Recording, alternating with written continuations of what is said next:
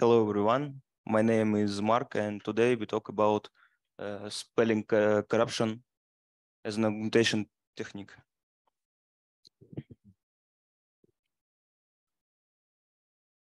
Our talk consists of 3 steps. Today we give you problem overview.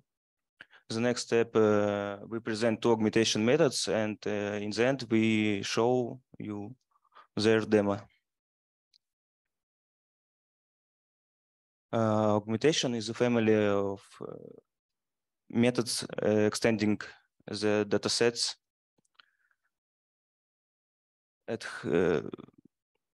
with similar objects. Augmentation helps improve on downstream task, improve performance, increase robustness of the model, and many more. We present 2 augmentation methods. The first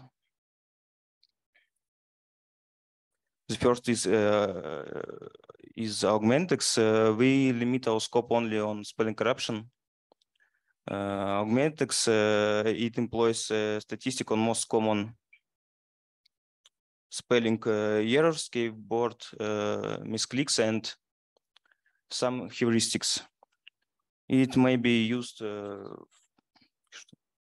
used for black box attacks on machine learning models as well.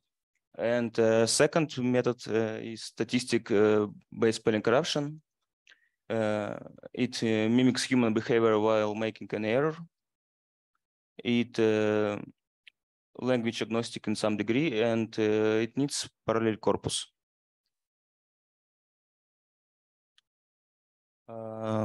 Augmentex supports 2 separate augmentation modes. The first is word level, and it has 5 methods.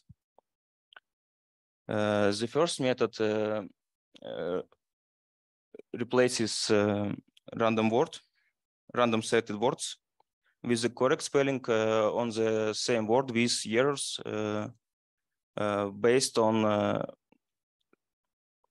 probabilities of errors collected from open sources. The second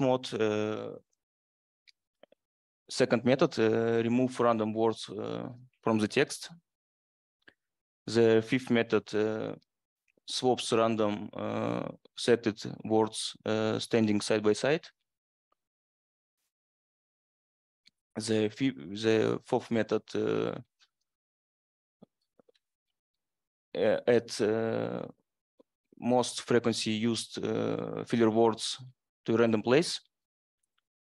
And the last method change the case of the first letter in words.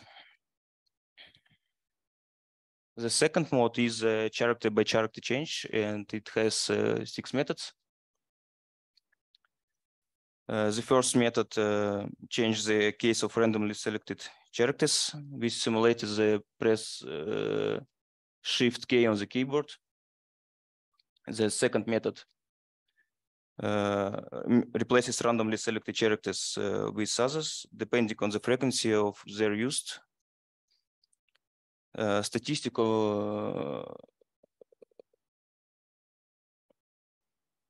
on the use of incorrect letters were collected from open sources. The next method little similar with second. It replaces random selected characters with neighboring K on the keyboard with simulates when you rapidly typing on the keyboard. The 4th method remove random characters from the text. The 5th method polar opposite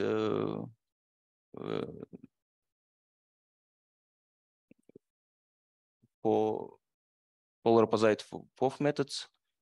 It randomly repeated, randomly selected characters in the text. This simulates when your key on the keyboard is ticking and some characters repeated. And the last method swaps two random characters standing side by side in the text. In our work, we use Augmentex in conjunction with another black box attacks model.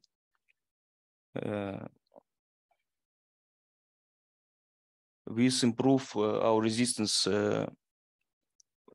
for attacks from the user.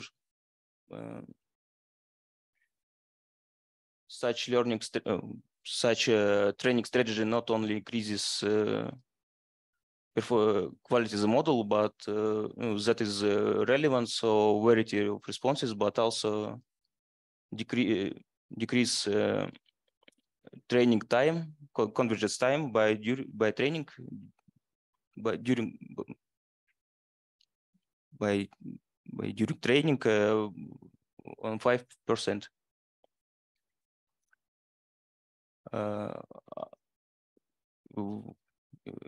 Our black box model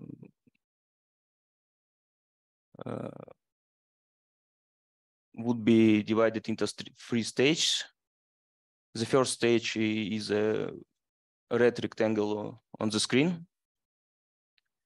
We need to find candidate for replaces. For this, we iteratively deleted one word from the text and measure distance between vectors of Ras before and after deleting the word. Naturally, we use trainable or attacked model for this. On the second stage, we need to find synonyms for these candidates. For this, we use another model, present model, named observer model. Usually, we use a little size model for speedy working. And we use morphological analyzer P-morphy2 to restore consistency of words. In the end of second stage, we use several candidates for replacing. And in the third stage, we need to choose finally paraphrase for replaces. For this, we need to again measure distance and damage between original phrase and our paraphrase candidates, and take their aggregation. For example, we can use damage divided on 1 plus distance.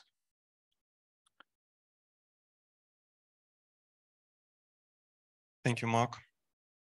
My name is Nikita. I'm working at Sber Devices NLP R&D team. And in the next few minutes, I'll be talking about statistical-based spelling corruption, as you can see from the slide. Now, while Augmentex tries to somehow corrupt the text in terms of types of errors that it inserts into the sentence and their relative position in the sentence, statistical-based spelling corruption tries to mimic human behavior while making an error, make it more natural, right? So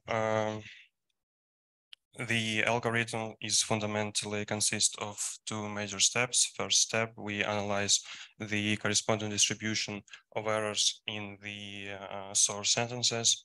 then we gather statistic from it, and in the final step, we apply it to the correct text in order to somehow broke them.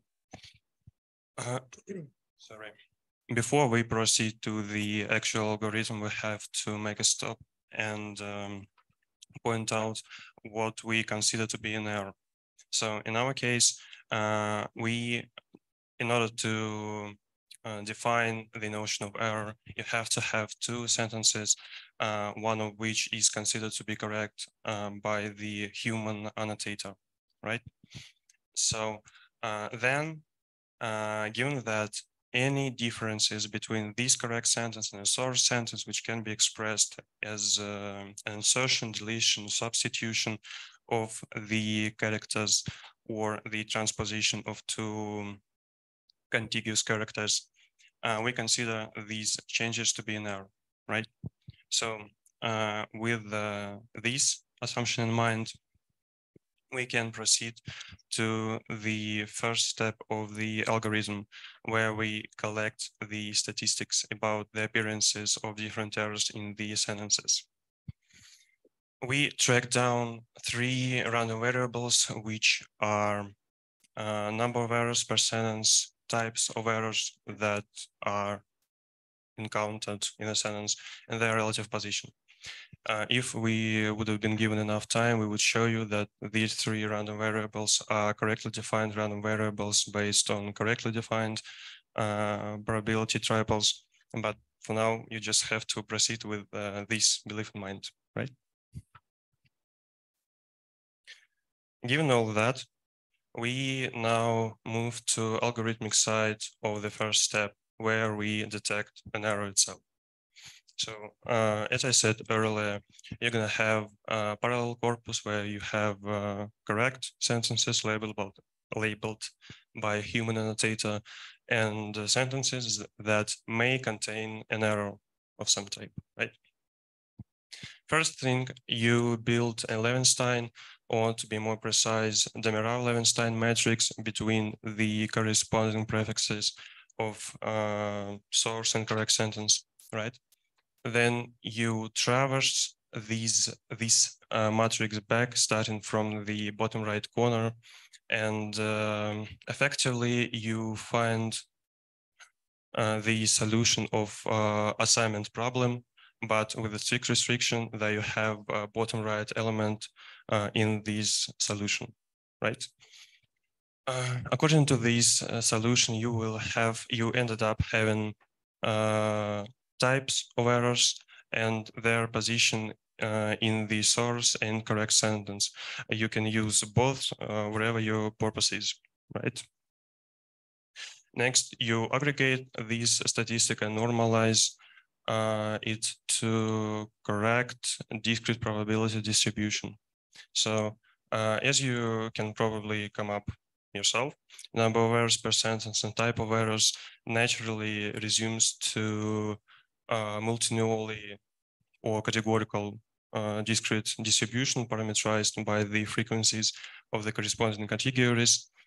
And the relative position in a sentence naturally could be thought as a continuous random variable, but we find it hard to model, right, in our setting in the real data. So we categorized these continuous distribution into the 10 categorical random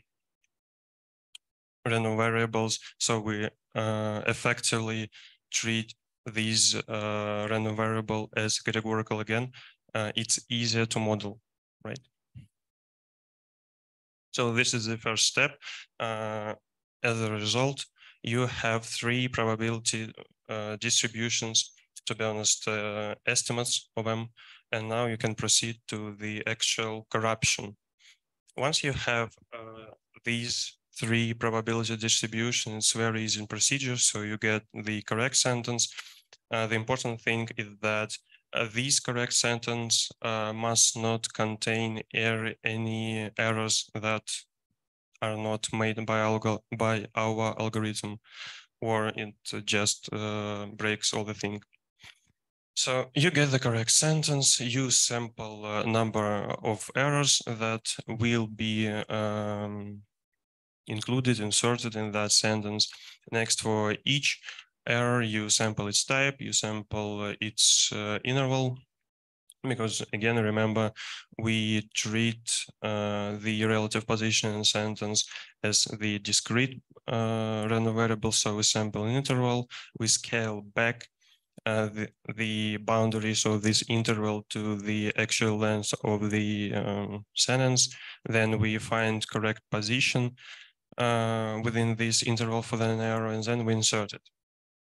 That's very simple.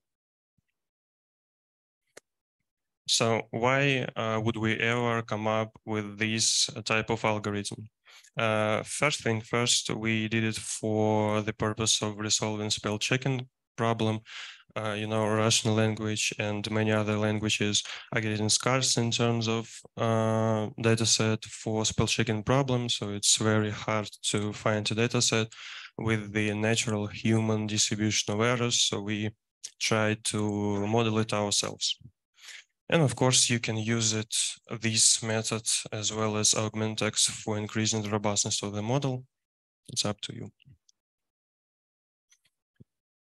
And final words for our presentation. Hopefully in June this year, we will release open API to both these methods, so you can convert your data into the corrupted sentences in order to, whether you want to deal with the spell checking problem or you want to just use it for increase of robustness, never mind. But you will have, in the end of the day, you will have simple API to both these tasks. These APIs will be accompanied by the whole data hub of spell checking dataset for Russian language, including existing dataset and our new dataset, multi-domain, that contain data from 5 domain, annotated by 2 rounds of human labeling, right? So it's fine-grained, high-quality data sets will be in this data hub. And it also will contain a family of generative sort models for spelling correction in first Russian language. Yeah, they range from 400 million parameters to 1.2 billion parameters. This will be a library that contain all these features, and we hope to release it in June 2023, so stay tuned. Now we move to the demo part. Okay, now it will be a quick introduction to our second method. The graphs that you see on the screen is the distribution of number of errors per sentence in the RU-spell row. This is the corpus for Russian spell checking, so it's contain natural mistakes, so they're made by human. And we try to corrupt the source, the correct sentences with our method and with AugmentX. And as you can see, our AugmentX somehow randomly place the errors across the sentences, but to be honest, it doesn't need a parallel corpus before to fit it, and our method perfectly fit the initial distribution. Next, we have distribution of types of errors within the corpus. Again, AugmentX is doing his own thing, so it doesn't really account for the real distribution of errors in the corpus. And our method tries to follow up pretty closely to what's going on in the corpus itself. And then you have graphs of relative position in a sentence or the corresponding errors for each type. We don't map them up. As you can, we're running out of time, so we'll skip this. As you can see, graphs on the left side follow pretty closely the original distribution, and on the right side, you can see things are getting pretty random. So the overall conclusion is that if you have your data with natural mistyping, you can fit our method, spelling corruption, statistic-based spelling corruption, and you will definitely get in the end errors, spelling errors that could probably be made by human. And if you don't have such opportunity, you can use augment text and have your corrupted data in the nick of time. Thank you.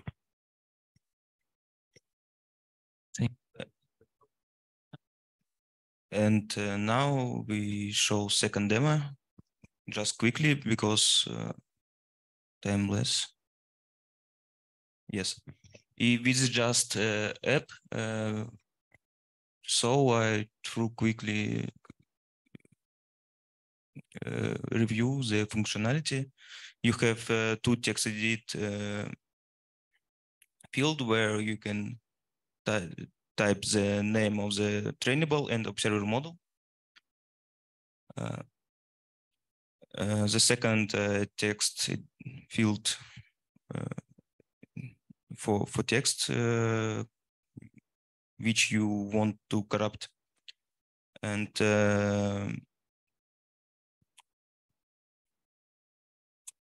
now we have two columns, black box and augmentex.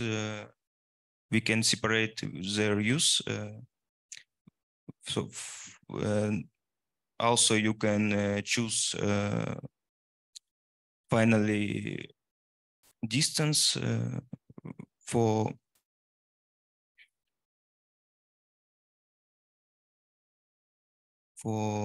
measuring the original and corrupted phrase.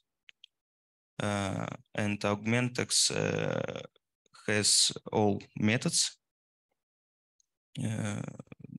Let's set the word random, for example. We can choose a percentage for augmentex and count word candidates for black box module. And now we can apply our methods.